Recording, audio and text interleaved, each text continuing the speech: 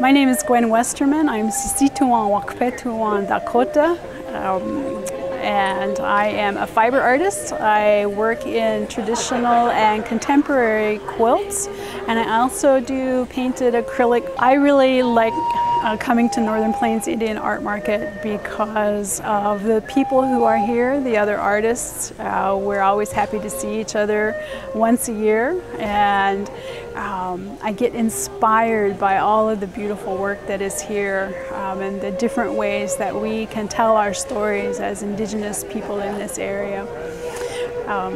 So I have a website, gwenwesterman.com, and take a look at my work, and I hope to see you here at Northern Plains Indian Art Market.